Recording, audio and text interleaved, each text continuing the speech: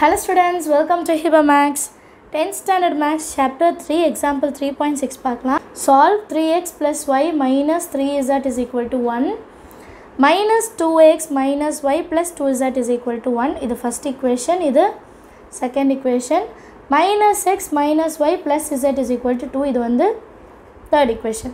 இப்போ first ரெண்டு equationையும் first and third equationையும் நம்ம solve பண்ணலாம்.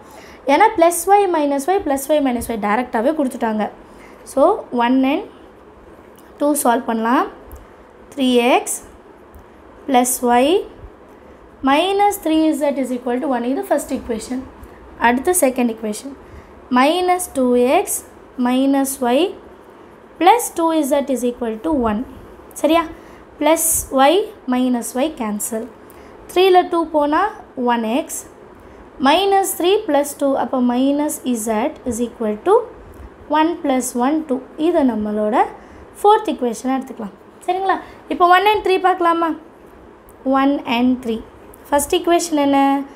3x plus y minus 3z is equal to 1 minus x minus y. இது third equation. plus z is equal to 2. சரியா? இப்போ 3 minus 1 வந்து 2x plus y minus y cancel minus 3 plus 1 minus 2z is equal to 3. இது நம்மளோட fifth equation. இப்போ 4 and 5 compare பண்ணோன்னா into 2 பண்ணும் 4 அப்போ தான் 2x 2xன்னு வரும். ஸோ என்ன பண்ணுறேன்? fourth equation into 2.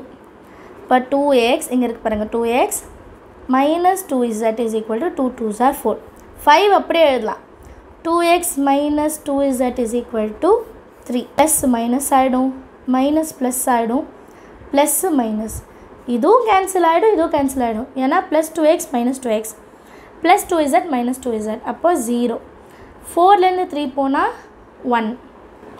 புக் எக்ஸாம்பிளில் வந்து 0 is equal to minus 1 வரும். ஏன்னா அவங்க வந்து ஃபிஃப்த் equation மேலேயும் ஃபோர்த் equation கீழே எழுதிப்பாங்க. அப்போ 3 minus 4ன்னு வரும், minus 1. சரிங்களா? இப்படி எழுதுனீங்கன்னா 4 minus 3 1 ரெண்டுமே ஒரே இது தான்.